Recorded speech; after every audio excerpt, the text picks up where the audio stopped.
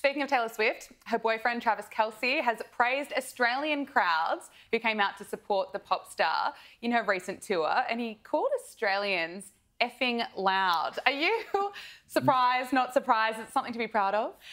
Well, is anyone... this coming from Travis, by the way, who can't seem to say anything without screaming it almost unintelligibly, is a bit of a surprise. But all crowds scream when they're at a concert seeing the person that they've come to see. So I think this is more just an American pat on the back, like, you guys are awesome, but I very much doubt that that sets us apart. I like to think it's just how Travis just sees the world. It's like, I just like everything loud. That is it's like when he was talking, when he was screaming at his coach. Confirmed his theory, by the way. Australians are very, very loud. When he was, screaming at his coach during the Super Bowl, he almost spear tackled him because he was upset about not being played enough. Maybe that was just a quiet chat. Yeah. Maybe to Travis, that's like, oh, excuse me, sir, would you mind if I got some more plays on the ball? I think it may well be.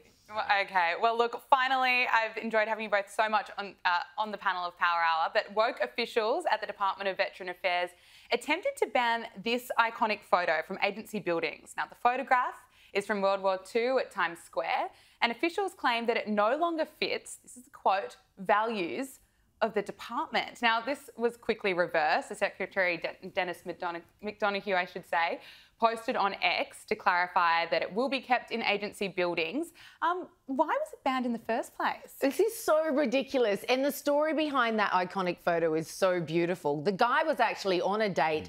They were in the movies. They heard this big hullabaloo outside, come running outside, realise the Japs have just pulled out of the war. This is looking really good and everyone's going crazy celebrating. Him being a sailor sees a nurse. And of course, nurses were absolute legends during the war. I'm sure you couldn't find a man in any uniform that wasn't supremely grateful to them. Grabs her, plants one on her.